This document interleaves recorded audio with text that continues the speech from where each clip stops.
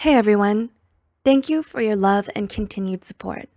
Here at Psych2Go, our mission is to help everyone become more self-aware. So, what is depression? According to the World Health Organization, depression is defined as a mental disorder that results in a lasting sadness, loss of interest in activities that usually bring joy, alongside the lack of motivation to perform daily tasks. It's also often linked with suicide and anxiety disorders. So, is depression becoming more common? Well, a 2017 study by Welch shows that there has been a 4.5% increase in adolescents reporting having symptoms of depression. And based on the World Health Organization in 2019, it's also stated that an estimate of more than 300 million people of all ages suffer from depression. And it's the leading cause of disability worldwide. So without further ado, here are the 4 reasons why depression is getting more common. 1. Prevalence of mental health awareness. In the society we live in today, mental health awareness is becoming increasingly prevalent. Compared to 20 years ago, the topic of mental health was far more stigmatized. By having more awareness on mental disorders such as depression, more people have started to become more self-aware. They realize that mental disorders are important health issues that have to be acknowledged. As awareness increases, it can also lead people into feeling that depression is becoming more common. Did you know? There's a Mental Health Awareness Day that is on the 10th of October every year to increase awareness of the importance of mental health. This occasion was first observed in 1992, founded by Deputy Secretary General Richard Hunter from the World Federation for Mental Health. 2. Changes in media representation. Similar to mental health awareness, the change in the representation of depression in the media can also be a reason why depression is getting more common. Media portrayal of depression today has changed a lot as compared to the past. There is more depression portrayed in the media content that we consume. Based on the cultivation theory mentioned by Potter, change in the media narrative of depression and mental health through proper representation opens a potential change in attitudes and perceptions towards depression.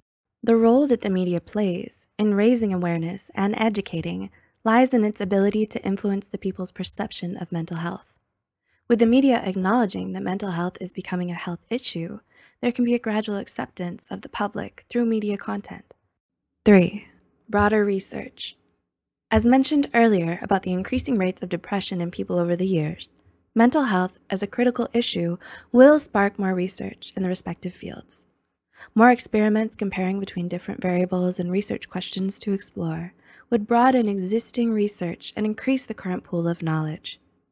As research broadens further, there will be more resources for people to learn about mental disorders. For example, an article by Baum reports of a study conducted to research the relationship between stress and depression. It states that an individual is likely to develop, when subjected to high levels of stress, depression, and other illnesses. It compares the correlation between stress and the risk of developing depression.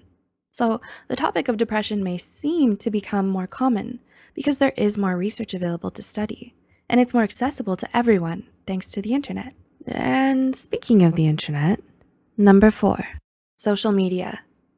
A 2019 study by Albers and others examined the relationship between passive social media use, also known as PSMU, and the symptoms of depression. The findings showed that individuals who spent more time passively using social media had experienced higher levels of inferior feelings, loneliness, hopelessness, and depressive moods. With social media being a daily activity for most people, what they view on social media may affect their expectations and perceptions of certain things. As many posts on social media tend to focus on the positive aspects of a person's life, viewers may start finding small comparisons between themselves and the person that they engage with on social media. These small comparisons often warp the perceptions of people into possibly feeling inferior about themselves. These feelings of inferiority may manifest into potential symptoms of depression. And lastly, cyberbullying. According to Junevin and others, no less than 72% of youths aged 12 to 17 years old living in the US encounter cyberbullying actively. Bullying in any aspect can have adverse effects on a person's mental well-being. In today's digital age, bullying has evolved. For example, in a school environment, physical bullying can be stopped when the victim reports the bully. However, cyberbullying has the ability to carry on even outside of a school environment and is most likely anonymous. Receiving hateful comments can significantly harm a person's mental well-being. With social media being commonly used, it can be one of the reasons why depression is getting more common. Do you agree with the reasons explained in this video? What other reasons do you think contributed to depression being more common nowadays? Let us know in the comments below. And if you find this video helpful, be sure to share it with someone who might benefit from it too. Don't forget to click the like button and subscribe for more content. And as always, thank you for watching.